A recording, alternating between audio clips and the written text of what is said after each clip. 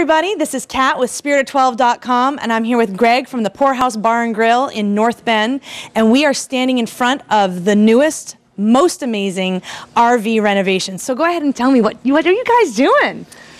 We're trying to build a Seahawks rig that nobody's done before. Try to do something that's just going to blow people away, hopefully, when they see it. So what's going to make it so special that it's going to be that unique? There is things on this thing that nobody's done before. It not only is it going to be green, it'll be loud. It'll make a definite statement. There is a full rolling bar on wheels. I mean, this thing's set up just for partying. And it is absolutely gorgeous. Why don't we go check it out so that everybody else can see? Come on, guys, let's look at this. So, not only does it have the Poorhouse Bar and Grill, which I have personally been to, and it's awesome, indoors and outdoors. It also has the Seahawks insignia and logo. So I know this is kind of gross, but it's never been used before in my assumption. Check out this potty. Can you explain the potty to us, please? It was my brother's idea. I wanted to try to take credit for it, but he wouldn't let me. And he said, you know what we should do? We should put our opposing teams from our division in the urinal. And I agreed 100%. The only thing we're missing now is a Steelers logo and the little flapper on the bottom. Oh, well, I'm just going to let that lie right there because it says it all. So I'm going to spin around here to my right. Sorry, guys.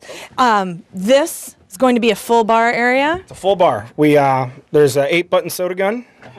There is speed rails. It's all the bottles in the back light up blue and green. There's 2 taps inside, 2 taps outside.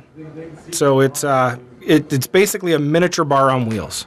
And I've also noticed, you know, in and among the gorgeous carpeting and the sound barriers and stuff, the blue and the green LED lights. Did it to match Questfield. So as you notice, every time you pull up to Questfield at night, the blue lights are on one side and green lights are on the other. So we did it to match.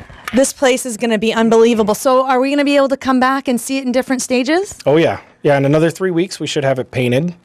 And hopefully a couple weeks after that, we should be 100% finished up. Wow. And how long has it taken you to get to this point, where we are right now? We started working on this probably a couple weeks before the end of last year. Wow. Before the season ended, so it's been over a year. It's been over a year that you've been working on this thing, and now you have a special name for it, and the secret birdie told me that you had the license plates. Do you actually have those? We do actually have the license plate. I'll have to show them to you, yeah. And are you going to let us know now, or are we going to unveil it? It is the 12th Man Tailgater. 12th Man Tailgater. So there you go. You got to come to the North Lot, see the 12th Man Tailgater. That horn is going to go off. And booyah, the game is going to start, and it's going to be unbelievable. So hopefully we'll be able to see you guys soon here in the Party Mobile. You will, and hopefully you'll join us for a cocktail. Ooh, all right. Well, on that note, I'm out of here. I'm going to go have a cocktail with these guys. I'll talk to you later. See you later. Oh, my God.